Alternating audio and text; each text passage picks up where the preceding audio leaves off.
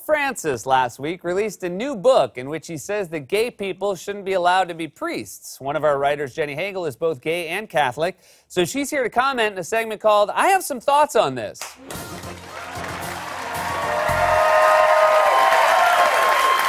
Hey, Seth. This is Pope Francis. When he first became Pope, everyone was like, this guy's cool.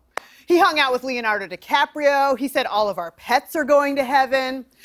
And while other popes have driven around in Mercedes-Benzes, Pope Francis drives a Ford Focus, which probably helps with the whole celibacy thing.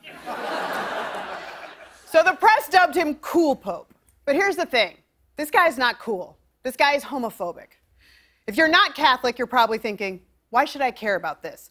And if you are Catholic, you're probably thinking, what's the latest I can leave my house and still get to Mass on time?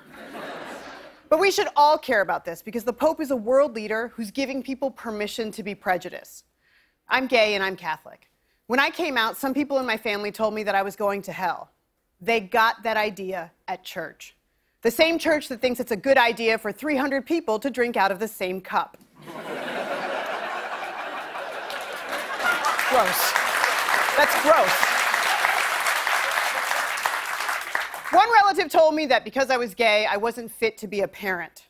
And I might not be, but it's not because I'm gay. It's because every time my 4-year-old wants to watch TV, I lie and tell him that the TV is sleeping. My son is lucky he has 2 moms, because that means he has 2 people telling him, come here. Come here.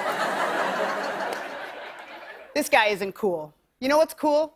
Telling LGBTQ people that they are perfect and beautiful and whole just the way they are.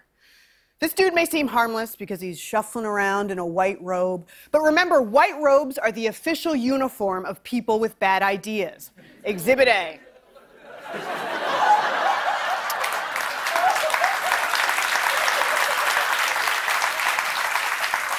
I went to a Catholic high school, and they sent me an email last week asking me for money.